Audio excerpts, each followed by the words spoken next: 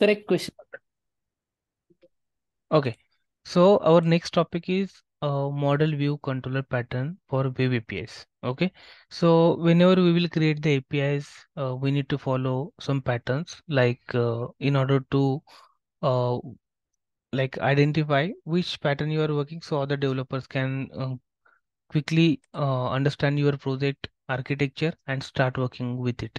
So in web APIs, you can see by default, whenever you will create a new web API, it will ask you which pattern you want to follow for creating the web API. So in that case, you can just choose web API application with model view controller pattern. So in that case, you will have one controller folder here. Okay. So inside the controller, we can actually have the endpoints.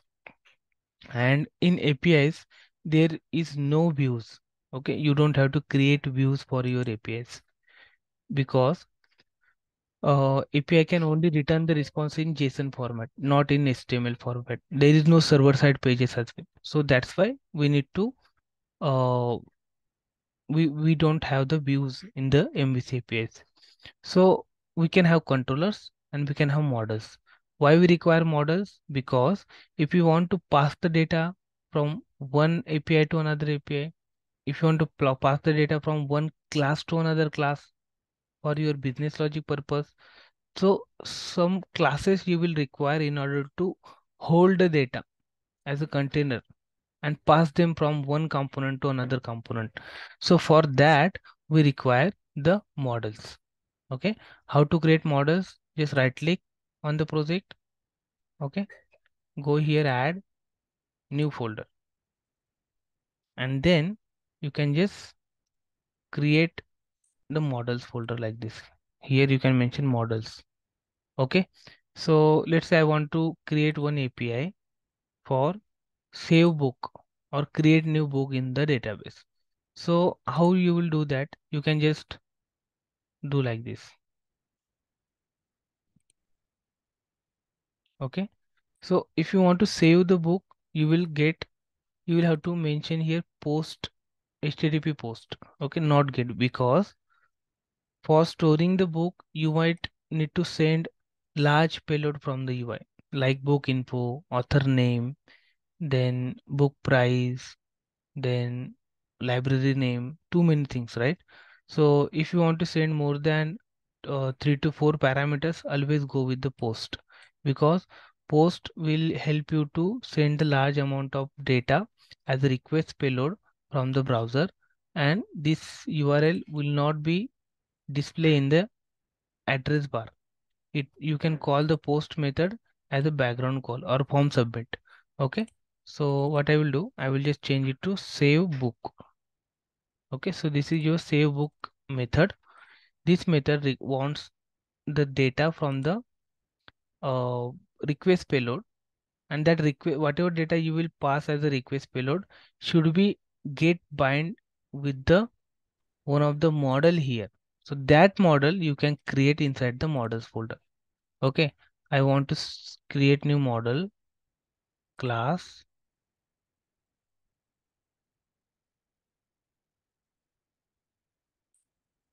Okay, let's say book model. Okay, add. So inside the book model, we can have the properties about books. Properties like book ID. Okay, then string book name, then string author name. Okay, like this. So we are having three properties in your book. Now this book you can take as a parameter like this. Okay, but from where you will get the information, that you will have to mention here, from body. From body. So from body means whatever value you want to map with this object or parameter, that value you will get from the body of your request body.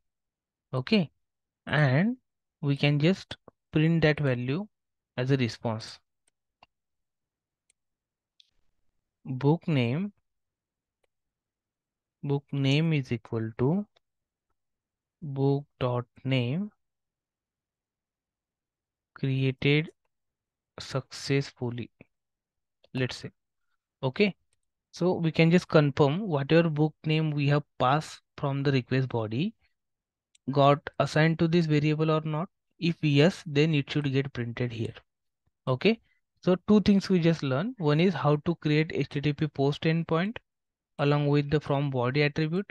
The second thing, why we require model. Why we require model? Then we require that for passing the data from one component to another component. From the UI, I want to pass the book related information that we can hold into the book model here. What kind of information? ID, name, author name. Okay. Here we have created two variables, but in this case we don't have to create two variables. Only one variable can hold the information about multiple variables. Got it? So that's why we require the HTTP post action method. Now let me run this project.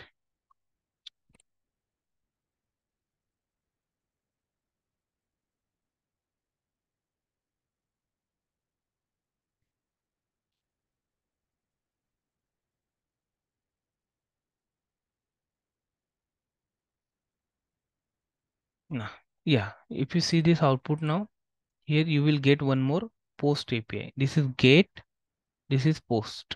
Okay, this post API will help you to pass the data from the request body. So this is your request body. If you notice in the get APIs, there is no request body section. Okay, this is the parameter section. But in the post API, you will have the request body section with the raw JSON. Here you can pass the information like ID is equal to 1, name is equal to, let's say, uh, book 1. Okay, author name is equal to my author, like this. So whatever information you will pass here, if I apply the breakpoint and click on the execute button, if you see this book variable, you can see ID is assigned to the ID variable, author name got assigned to the author name variable, name got assigned to the name variable from the book model, and this will print the message like this: book name equal to book 1 created successfully. Okay, so this is why we require the model. This is why we require this from body attribute, and this is how we can create the HTTP post endpoint by using the ASP.NET Core APIs. Okay, let me stop here.